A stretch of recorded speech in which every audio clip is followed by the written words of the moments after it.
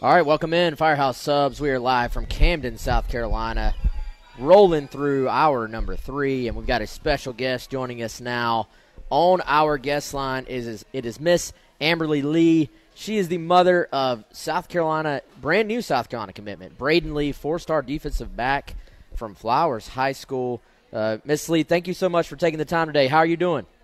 I'm doing well. Thank you for having me. I'm super excited to join. Yes, ma'am. So we saw you on the Instagram Live a little bit there at the end on Wednesday when Braydon announced his commitment to South Carolina. So, being at the position you're in, being his mother, watching him go through this process as a highly recruited guy, we saw the offer list, just teams from all over the country. What has this process been like to witness it from your perspective? And what was that moment like on Wednesday when he announced his plans for the future? I say it's been a whirlwind. There was a moment where, it was offer after offer after offer, and obviously all the programs that he probably had dreamt of offering. They took notice of him and his talent, and it's something that Braydon really, really has worked hard for quite a while. I was talking to another parent, and we were just sharing. These boys have been in this for so long, many of them since the age of 5. And so, they're semi-pro athletes at this point in their careers. So it was exciting. For me, it was more. I was so anxious because I was just wondering, wow, how is he going to narrow down his choices? And what are some of the criteria that we're going to have to help him make that decision? And so we sat down as a family and talked about what those criteria would be, and that really helped start the process. The duo, her credit, for giving me some insight on what her process was like for Dez, who just recently came on board with the Gamecocks as well. So I have to give her kudos, for helping through helping us. Yeah, So it was yeah, just Miss exciting and anxiety driven mostly. Amberly, Chris Clark here. Thanks again for joining us. Really appreciate you taking the time. Yeah, Miss Jackie definitely big recruiting asset, I think, for the Gamecock staff. It's almost like they have an extra coach on staff with her. Right. Tell us a little bit about what you saw from Braydon during the process. As you said, a lot thrown at you guys as a family, at him as a prospect. I know his process started pretty early, so he probably kind of got used to it. But how did you feel like he handled it? What did you see from him that you were proud of as a parent along the way? Well, I allowed Braydon to really own his process. At the end of the day, he's going to have to be at that school of his choice and feel that it, resonated with his ability to contribute, along other factors. And so I really wanted him to have that process and really take ownership of it as a young man and decide on his own. So there was never any persuasion, and I just wanted him to sit in those moments and really think through his process and his decision. But what I saw out of South Carolina, the way it made him feel every time he went, he just had a big smile on his face like a big kid. He enjoyed his visits.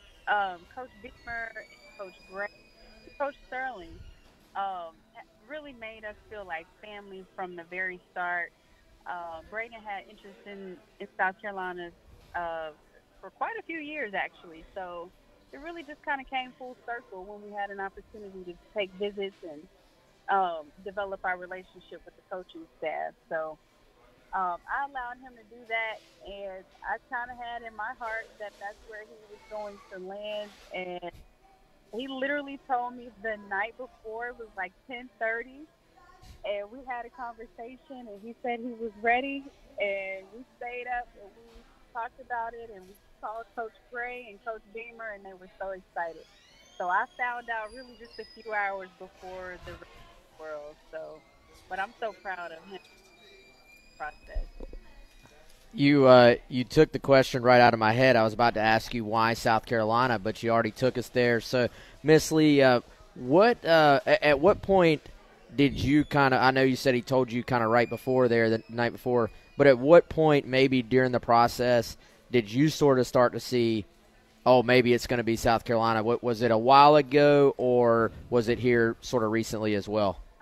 It was really a while ago, honestly. He kept wanting to take visits there, and he actually eliminated some other programs very early on because he couldn't see himself either in that location or that environment. And he just didn't want to feel like he was on an island. He never, fully developed relationships with, the recruiters and the process. And I say the consistency with South Carolina is what really helped put them over the edge. And I saw it, I want to say, I think it was the home opener, the season opener? It was a big game. I want to say it was against Georgia. I think we went to the Georgia game. Mm-hmm. It was a big game, and unfortunately, the Gamecocks didn't come out on top. But the environment, that was our first game we got to see in South Carolina, and it was just unmatched. It was really unmatched. We enjoyed ourselves from start to finish, and I saw it pretty early on. I really did, and Coach Gray, just kudos to him and his consistency. And showing that he genuinely cared about Braydon and his plans set forth for Braydon. So, I would say pretty early on. But, every time I would try to get it out of him, he would say, well, why would you say South Carolina? Why do you think that? So he would kind of keep me on my toes, too. But I knew it. Yeah, you kind of seem to have that, I guess, that mother's intuition that, like you said, that's where he was going to land. But, Braydon had an interesting comment to Chad Simmons of On3, did an interview with him after he committed and said that, I think y'all went maybe 4 or 5 times, right, to South Carolina, or Braydon did. But he mentioned that for him, after the very first visit last August, even before that Georgia game you referenced, he said that was kind of all he needed to see. Did you see it then too? Did you predict it as far back as August? I think so. Well, actually I didn't. I'll be honest. There were a couple of other programs that, we thought would be in the mix. And, but when he never decided to take unofficials or multiple unofficials, that's when I knew. And South Carolina kept coming back in the conversation.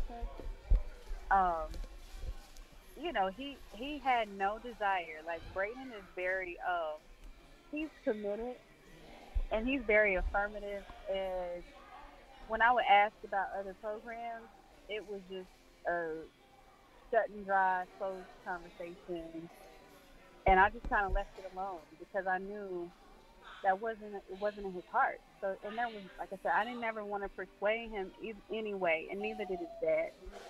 So, like I say, I let him own that process. But when South Carolina kept being a point of reference for him to get back to, I said, yeah, that's gonna be it because he's he's a committed kid, and he's what's the other word I want to look for? He's committed, he's dedicated, and he's all in. Once he has his mind made up, that's kind of what it is. So I just kind of left it alone, and I let the relationship development at that point really take off the way that I knew that it would, and it did, and it paid off. If you're just joining us, we are joined right now by Miss Amberly Lee. She is the mother of Braydon Lee, who's committed to South Carolina on Wednesday.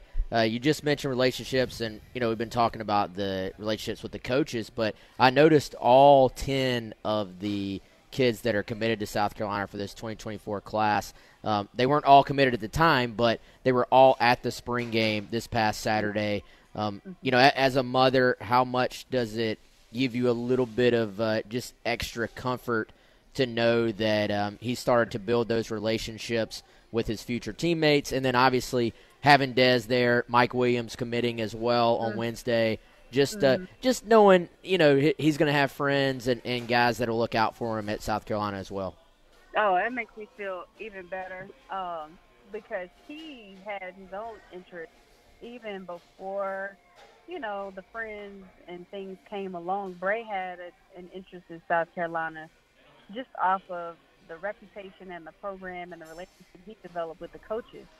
So I think the fact that his friends had that same, feel and, everyone started to kind of formulate that same opinion.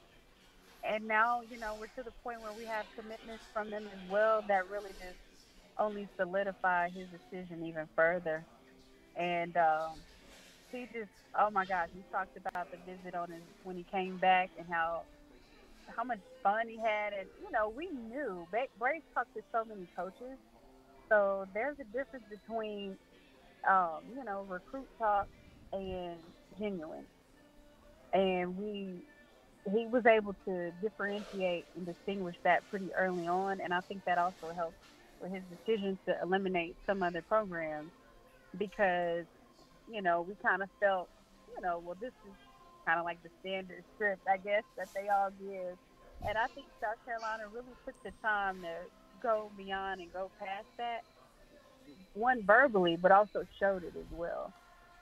And so it was the perfect combination of everything that I think a recruit would look for if they were really looking for a great program. South Carolina's doing great work in the DMV region up near you guys where you live. And, you look at the last class, Nicholas Harbor, Tree Babalade, Zabari Zandy, and now this class with Mike and your son, Braydon. We talked earlier about how Miss Jackie Umeozulu has put her recruiting hat on since Dez, her son, committed. Are you doing the same? And do you have any thoughts on Dylan Stewart, the number one prospect in the country? But so now Dylan's mom has me and Jackie. That'll be, definitely, hopefully, some influence as well. I really feel like South Carolina and the work that they've done. You guys have already kind of done the work, and it speaks for itself. And like you said, to be able to land some of the nation's top recruits, 4 and 5 stars, something is going right in South Carolina. And I don't know if it's location, I don't know if it's reputation, the staff, just, it could be a number of things. But I know Jackie is going to continue that passionate recruiting drive that she has, and her and I actually talked yesterday, and I know that we'll get together and continue to support and rally around South Carolina and the program so that our boys, will have the very best talent around them as well. Well, I think Dylan Stewart is now a South Carolina lock with right. the two of you wonderful ladies chatting with his mom. But Mrs. Lee, hey, we really appreciate you taking the time. Congrats again. I know Wednesday was a very special day, for you, for your family, and Braydon, obviously not just a great football player, but appears to be a great kid as well. And talking to you today, we can certainly see why. So we appreciate the time, and hopefully we'll meet you in person sometime down here, okay? Oh, you will. Hopefully in June, so we should be there and really just enjoying and offer. Definitely. Well, thanks again. Okay, you have a good weekend, all right? All right, you too. Thanks.